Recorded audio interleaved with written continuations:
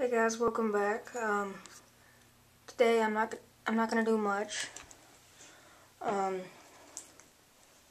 Just gonna show you some new things I got the past 2-3 months. First of all, I got this 2011 Lionel Trains calendar. Has many different things in it. There's a girls train, and then that's the old Lionel retail store, and the 57 catalog, and it's in here somewhere. There it is. It's got the ADSF 3000 in it.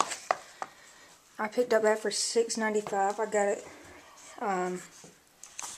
New Year's Eve day, so it was half off.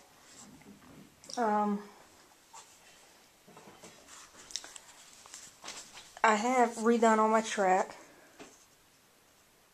as you can see. This is just temporary. This past Christmas, I did not get much this past Christmas in the world of trains. This is really all I got.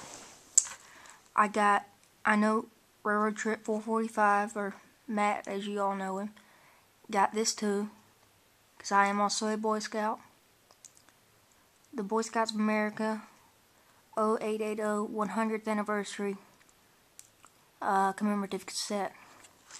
Engine number 1910, comes with a box car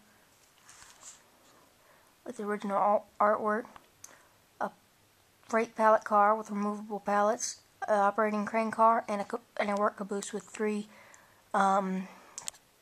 trucks in it.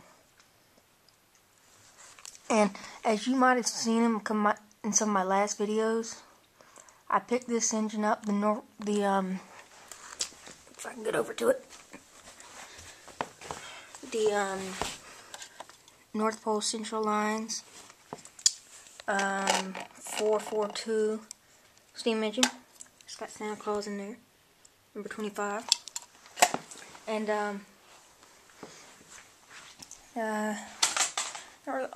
I did get this Type D transformer. It's 60+ years old. It's very, very nice. Only thing is that won't stay on it. The plug has been replaced, but everything else is all original. I bought this for 40 bucks. Works awesome. I love it. You can run accessories up here and trains down here.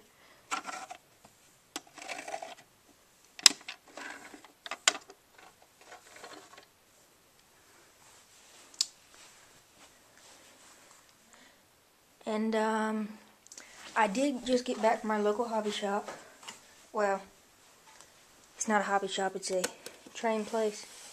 It's in Wendell, North Carolina. It's about 20 minutes from my house. It's called Todd's Train Depot. Everything in there is like discount prices. And in some of my earlier videos, I had the Western Pacific Alco S2 switcher out, but I mentioned that the sound wasn't working, so I had the soundboard replaced in it, and I just got it back today. And I did buy another section of track,